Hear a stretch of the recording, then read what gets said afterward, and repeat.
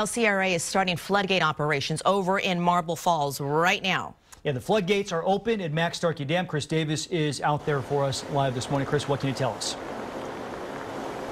Yeah, at this point, what we know is that all of the floodgates here on the Max Starcke Dam are open. And I'm going to go ahead and take a step out of the way and just show you this picture right away. You can see the incredible amount of water that is pouring out of the lake and headed down the river at this point. 10 different floodgates, all of them open. And there's so much power down there. You can see the water churning, throwing up all of that mist. Now, I was up here the last time we saw some flooding on the Llano River just last week, and this is a spot where a lot of locals are coming to get a look at this themselves. They're coming up and taking pictures. We haven't seen anyone this morning, but as these floodgates open, this is certainly something that is rare enough that people want to come and see it when it does happen, especially having all 10 of them open at once.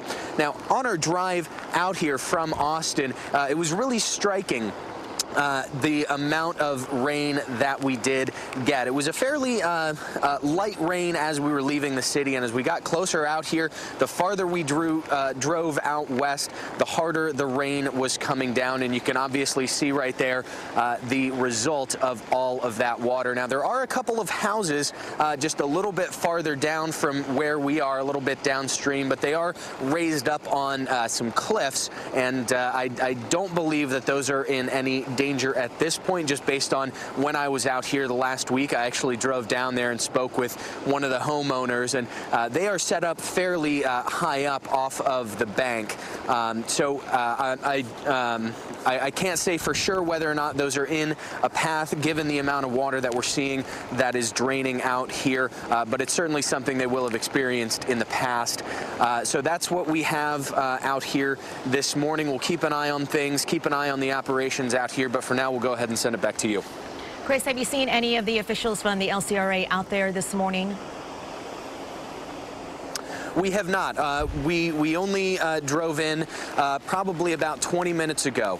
So we have not seen at this point any of those officials. There are a couple of different stations down here, of course, sure, where they monitor these things, but we have not seen those officials this morning.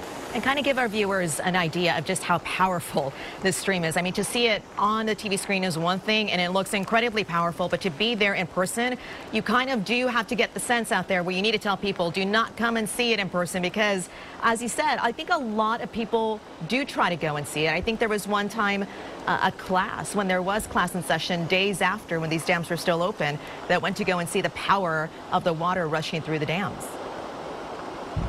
Yeah, and I'm not sure if you can hear it through my microphone, but there is an audible roar that we are hearing from this water. I'm actually having a little bit of trouble hearing you in my ear because of the roar that we're getting. And if we zoom out just a little bit, I want to show you kind of the bank that we're looking at here. This is pretty steep, and there are signs as you go a little bit further down warning people about these floodgates and the power that does come when all of these are opened. And so, you know, if you are coming out to see something like this, you know, you have to be very careful, because if you take a wrong step down a bank or something like that and end up closer to the water than you want to be, you could be in some serious trouble.